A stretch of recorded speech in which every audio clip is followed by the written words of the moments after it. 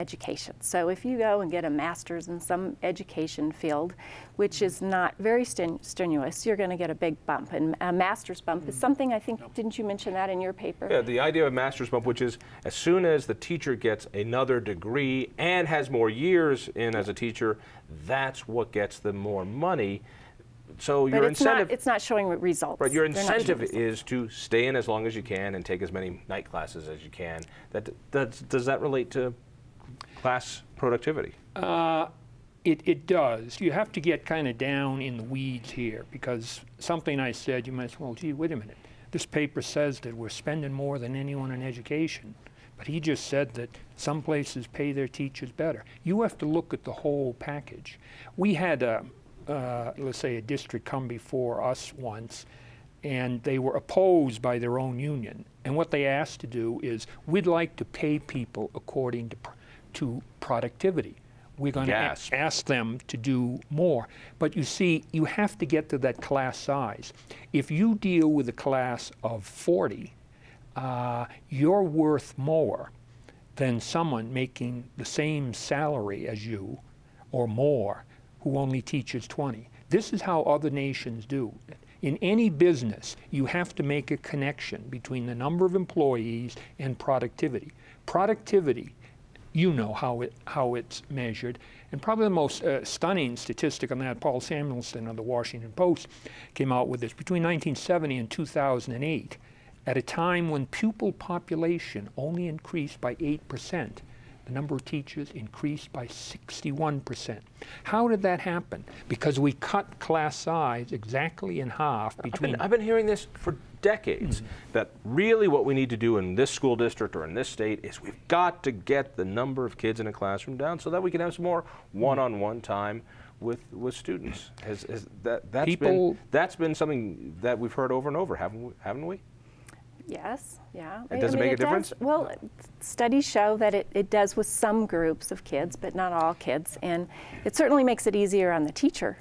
Now, I remember the good old days in the Catholic school that I was sentenced to. Now, keep in mind that the nuns there actually carried sidearms, and there was a box they would put you in if you were bad called the hole. So it was, you know, and there were gun turrets outside and barbed wire, but they had a classroom of 40 kids.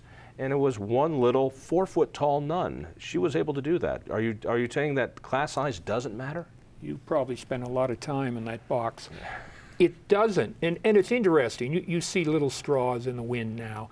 Jefferson County is beginning to train teachers how to deal with larger class size. Aurora now has said that their secondary teachers are going to have to teach 6 in the high school and middle school instead of 5. Which is routine anywhere else. And yet, and I remember when I came to... 6 students? No, 6 classes. 6 classes.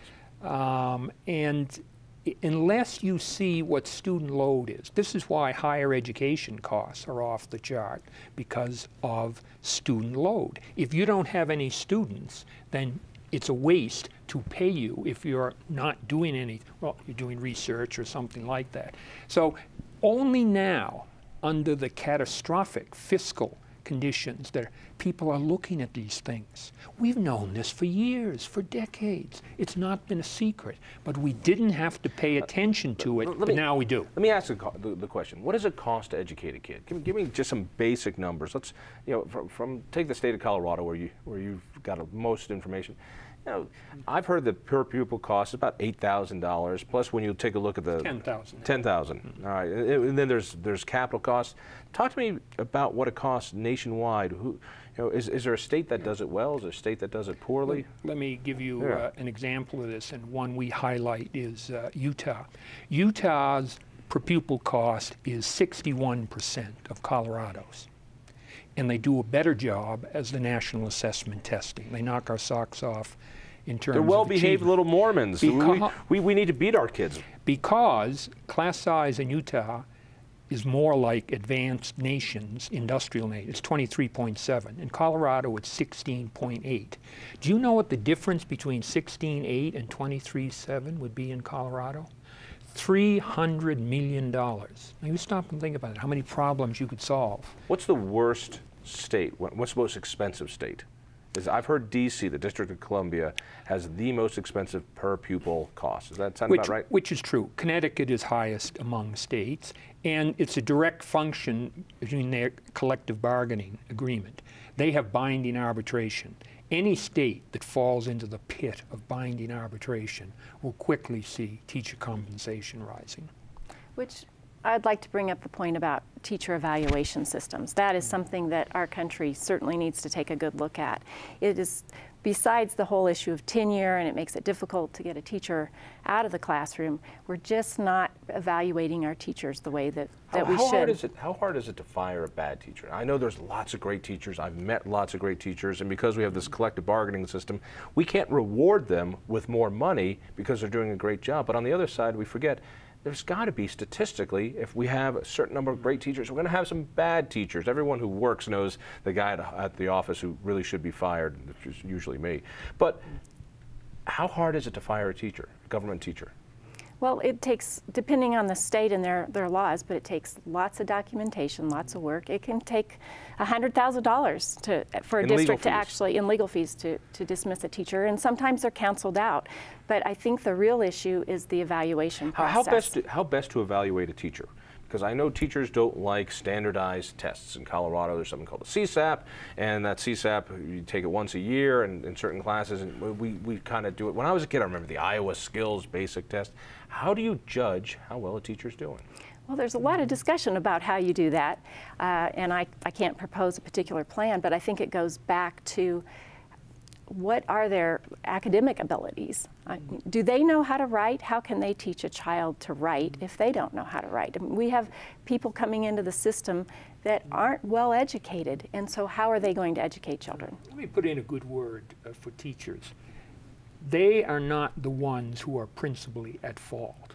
They did not build this system. When I would talk to teachers, the things they would talk on and over about, the collapse of the student work ethic, the failure to receive backup from their own administrations.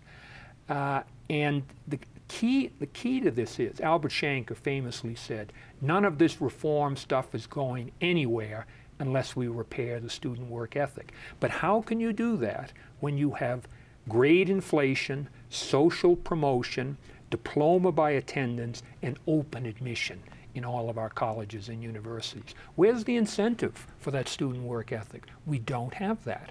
All right, let me ask a simple question. Is education in the United States well-funded or poorly funded? Now, every time I hear it talked about, we are just dying for money. There's never enough money in education. Give me both of you, give me the quick answer. Let's start with Bill. The amazing thing is that this fact has been concealed. The best estimates now, and you have to have comparable countries, and there are complexities to this, but show us with the third highest among the top 14 industrial nations, at about 11,000 per pupil. So there's no question that we're spending enough. We're just spending it on the wrong things. Are we spending too much, or are we spending enough? I think when you look at the facts, we're spending a lot, and it's just continually gone up, and we're not getting the results. So I think we're spending the money the wrong way, and increasing. And I'm a former teacher. I'm all for teachers being paid well, but all this talk about paying teachers $100,000, and how can our system sustain that? Talk to me a little bit about choice, because we've tried to incubate certain areas of choice. Now, there's been great experiments in vouchers, I think in Milwaukee and Cleveland and even DC, where children have been saved, but there's also choices inside government education that there really haven't been before. What are we looking for? What works?